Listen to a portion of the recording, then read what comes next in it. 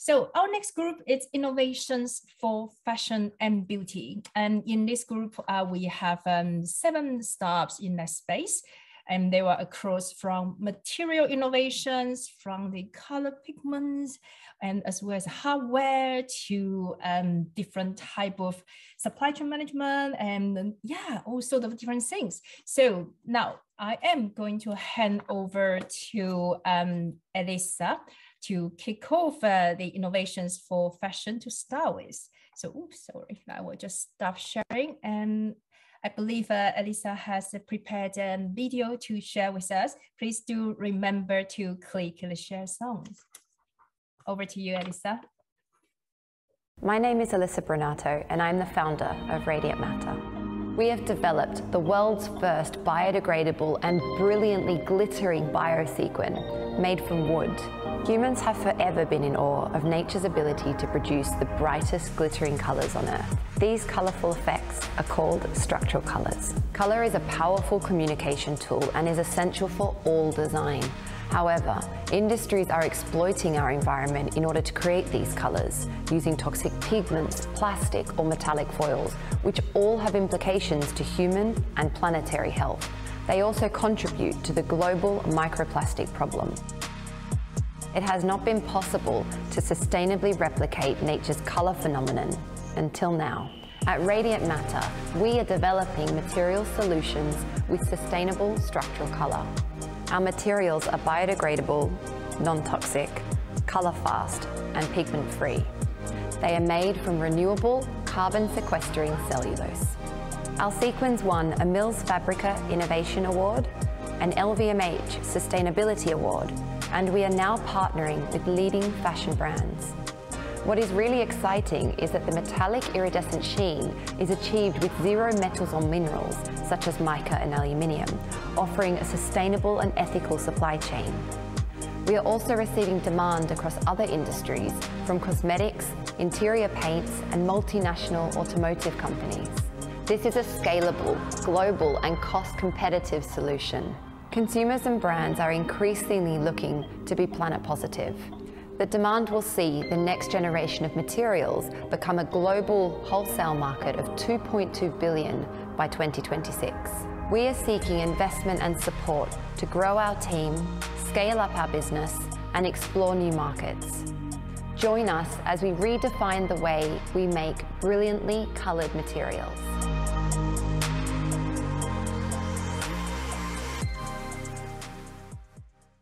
Great. Well, thank you very much, Elisa, for sharing with us. Even though I think maybe it's my laptop, maybe it's my internet.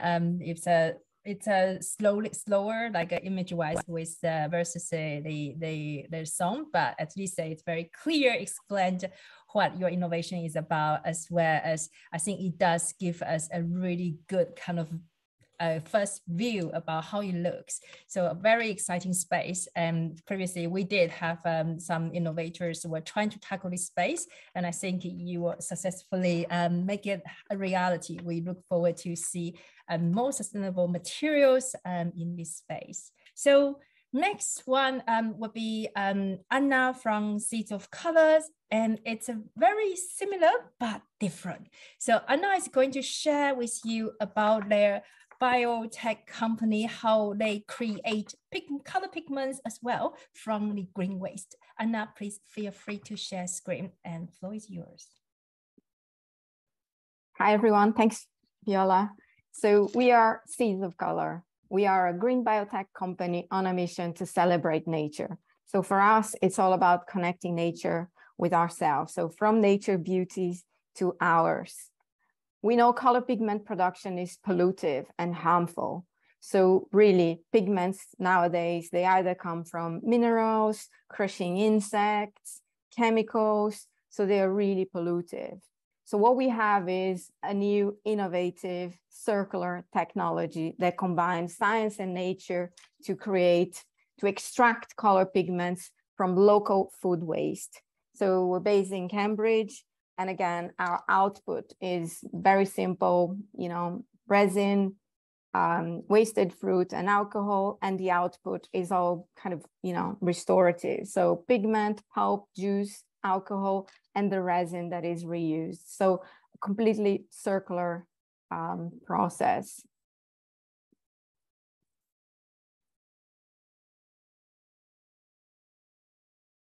So with that, we create nutrient-rich color pigments. So again, the pigments are really full of antioxidants, and the antioxidants are great for the skin.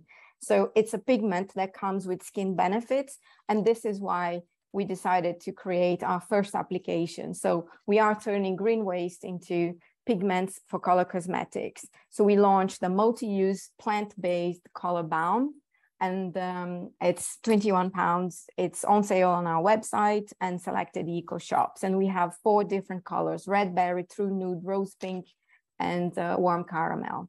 So we're targeting Gen Z and millennials. We know they have eco lifestyles. They want to be connected with nature. They are very sustainable in terms of their beauty routine. They want fewer products, hardworking products, and they're all about, self-care and self-expression. The market, the global beauty market is huge. We're talking about 220 billion, the UK natural market, 5.6 billion. And we know all of this is growing, fueled by the rise in sustainable, products. In terms of our, first achievements, I won't dwell a lot, but this has gone from, lab to, manufacturing. We launched beginning of the year. We're certified vegan, made in UK, cruelty-free, B Corp, and we just won the Marie Claire Sustainable Awards for best sustainable makeup beginning of this a few weeks ago.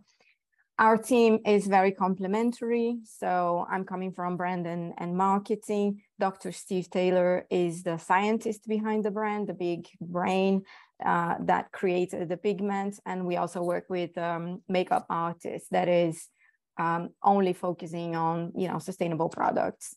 So we really would like you to join us on turning waste into want. We are fundraising, and I'll be delighted to share more details and talk about the financials and the ask. So thank you. Thank you so much. Thank you very much for sharing with us. Right, so we are very on time. And I'm going to invite our next pitch. It's also in the beauty space. And this time we are going from, the color pigment, the biotech side, all the way to the hardware. So Bella, if you are ready, please unmute yourself and share the screen. If you are sharing video, please remember to click the share songs. Thank you. Hi there, thank you, Viola. It's lovely to meet you all, and I'm going to play you a little clip. I hope it works. Let me know if you can all see it. Yep, it's up now. Yep, okay, thank you. Infections from dirty makeup brushes are common, and the need for cleanliness when using makeup is only beginning to be understood. From fungal infections, skin breakouts, clogged pores, to the horrifying case of Jo Gilchrist. She contracted an aggressive staphylococcus infection from a dirty makeup brush that almost killed her and left her paralysed. And she's one of many. Dirty makeup brushes pose a real threat to our health. Still, 44% of consumers have never washed their brushes. My name is Bella Reed, founder of Cleanse Cosmetics. Waste, weight, drying times, aversion to chemicals, and time without tools are considerable pain points.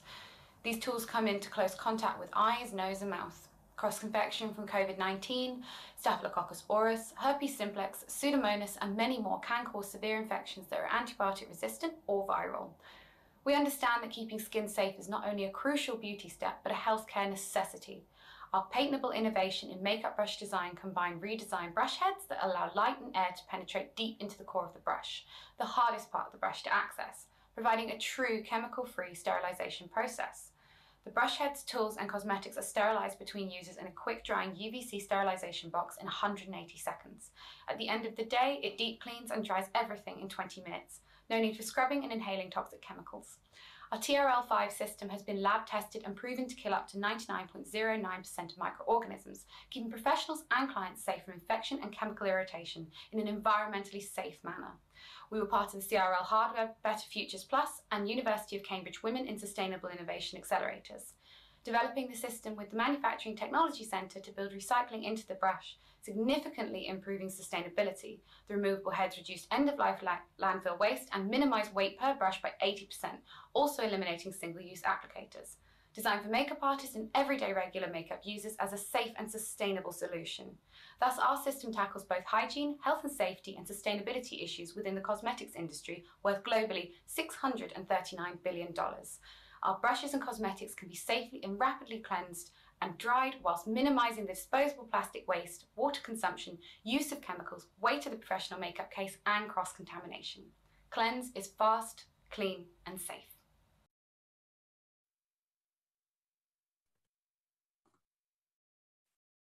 Fantastic. Well, thank you very much, Bella, for sharing with us.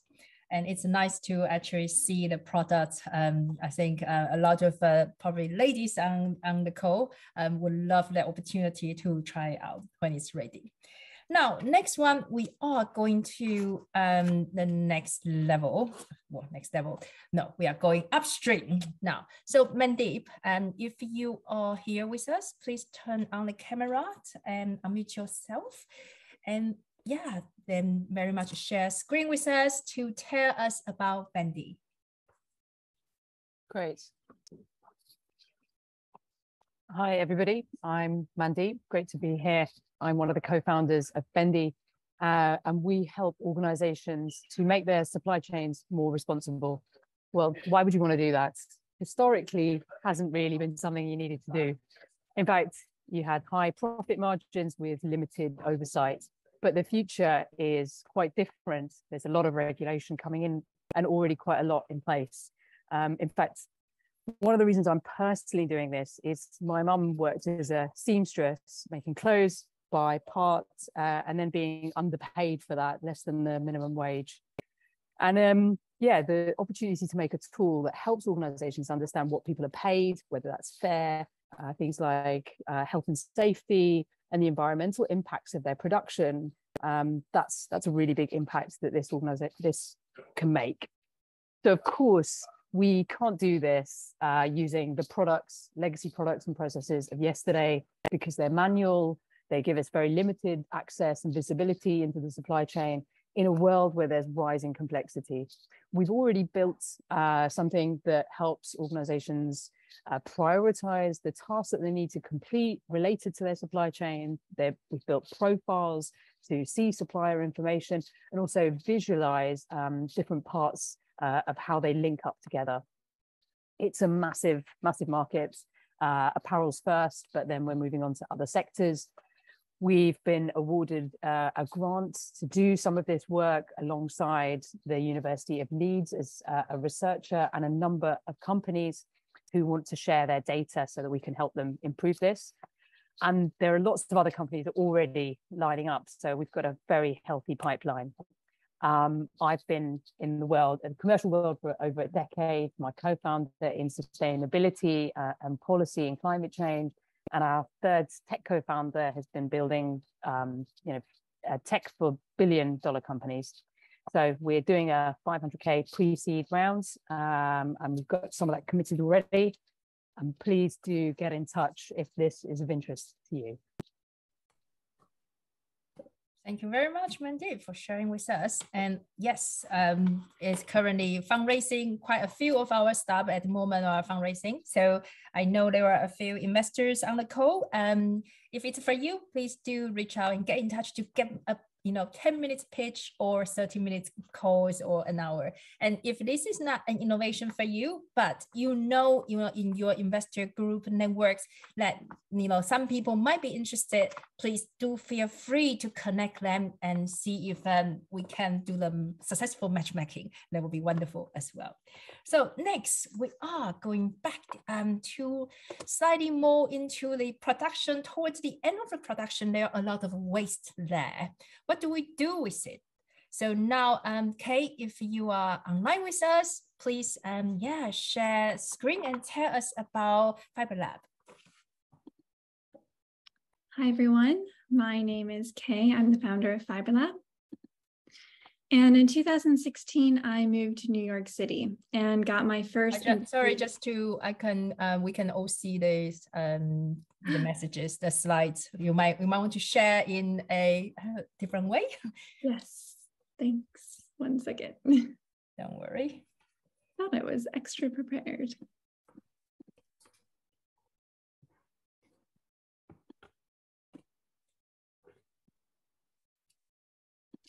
So we all know where Kay is preparing for it. We all know fashion industry is a very wasteful industry. And so I think from not only from the material that need to be improved, there are a lot of different ways to help to reduce the waste is also equally important. So now let's come back to the notes, or? Now it's good. Okay, brilliant. Okay. Where was I? Yes. So in 2016, I moved to New York City and got my first industry job as a fast fashion designer. It was through this role that I got to see firsthand the unimaginable amounts of textile waste that was generated through the industry. And so often we're told that as consumers, it's our responsibility to change our habits, but the industry is actually responsible for the vast majority of waste and emissions produced. In the UK alone, over 800,000 tons of textile waste are sent to landfill before a garment ever even reaches a consumer.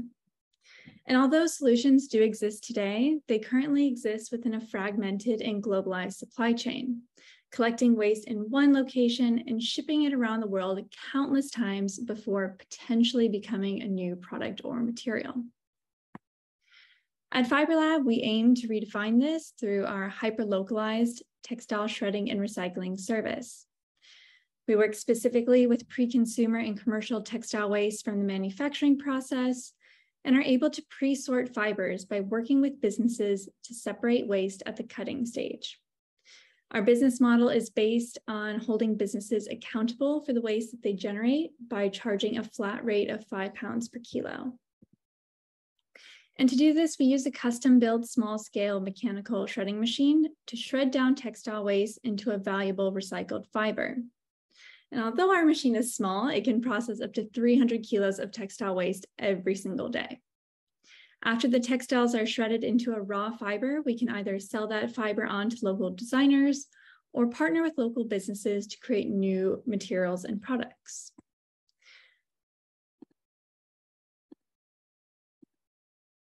There we go. Some examples of this include creating fiber-based papers and packaging, filling for cushions and furniture pieces, or even fiber-based bricks for architectural applications. The possibilities are truly endless when you have the capabilities to turn waste back into valuable new raw materials. So please join us in supporting our mission of developing the hyper-localized systems of today for the circular economy of tomorrow. We're looking to raise investment, partner with strategic fashion brands and manufacturers based in the UK, and of course, connect with people who may be in press industry, and we're always welcoming more advisors and volunteers. Thank you. Thank you very much, Kate. And yes, I do like how you work with the Soho House to, leveraging the waste and turn into the cushions and things so they are able to carry on their lifespan. Great. So now we are coming to this is the last one, but Mariana, so this is a chemistry spin out exciting innovation that we are going to share. So Mariana, if you could, share the screen and then tell us about the innovation, that would be wonderful. I hope you can see my slide. Yes, great.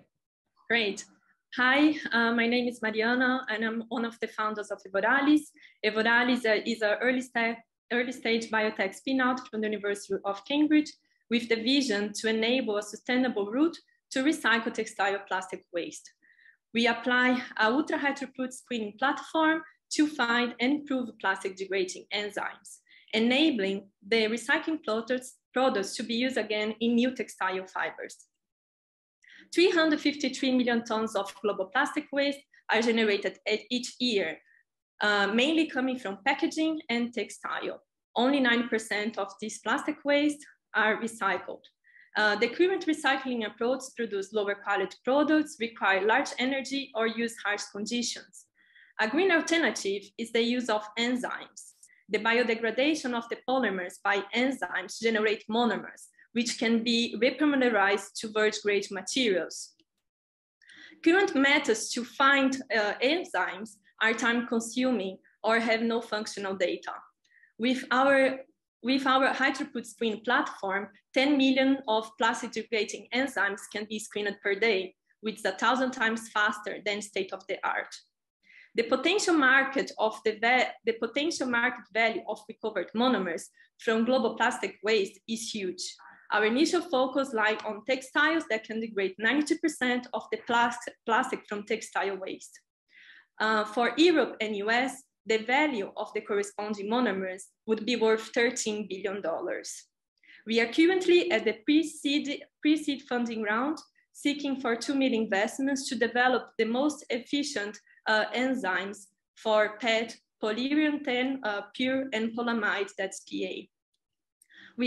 This is the Vodalis team. We are multidisciplinary with experts in different fields. If you are interested to get to know more about Vodalis, please reach us. Thank you for listening and also for your attention. Thank you very much. This is a very high-tech side of research-led, R&D-led innovation. So please do reach out if you're interested in the plastic recycling parts, regardless is in the textile space or other space. This might be your potential solutions. So please reach out to Mariana and get a full lens of kind of a pitch, so you are able to dive in deeper into that technology and innovation. So now we are coming to almost towards the end of this particular group, but would like to give Phoebe another chance to tell her story. So I think Phoebe, you just called in, right? Hi, yeah, I am here now. Oh, okay, great. You're back. Great. So Phoebe, I will share slides for you and just as you go along. So don't worry, you just tell us your story and I will just turn the slides accordingly. Okay, thank you. So if you can hop on to the next slide, that'd be perfect. Yeah. So hi, I'm Phoebe. I'm the founder of Alternate Catch, and this is basically stemmed from my final undergraduate project where my practice kind of developed into this firm-rooted belief that restoration and community collaboration are vital to the progression of sustainable and harmonious design. I initially wanted to showcase seaweed for something other than what it's commonly known for, and this was then the pigments, and this quickly escalated into a deep dive into the entire industry's infrastructure. The next slide, please. So our resilient oceans are beginning to fail under the stresses of human activity, having already absorbed over 90% of atmospheric CO2.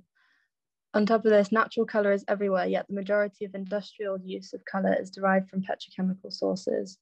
This is why Alternate Catch is establishing new pigment origins with low energy technology that uses zero water. Our approach to sustainability isn't limited to the product output either. We're redefining supply chains by working with fishermen at smaller scales and valorizing waste streams from our extraction processes, which can then lead on to benefit other industries such as agricultural farming and generally supporting the sustainable growth of the industry. The next slide. So utilizing seaweed pigments, the aim is to produce a range of products such as paints and ink. And on top of this, we're collaborating with existing fashion brands and companies to support their transition into more sustainable practices. And then the next slide. So the benefits of seaweed and pigment production from seaweed is that there's a drawdown of carbon capture and we're using zero water. There's a support of the marine ecosystem, and farming seaweed actually aids to protecting the coastline. The next slide. So far I've extracted over 5 pigments from just one species of seaweed, and there are over 600 of species of seaweed in the UK alone, and then more than 12,000 worldwide. So it's safe to say I've barely scratched at the surface with the potential of pigment production from seaweed. The next slide. Finally, please join me on my mission to make sustainability as vibrant and inclusive as possible. And on the next slide is a QR code to my video, which will probably explain this a lot more as well. Thank you.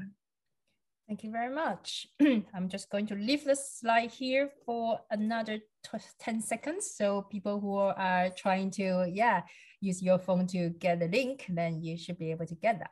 Right. So now I will stop sharing. So those are the 7 businesses in the innovation for fashion and beauty.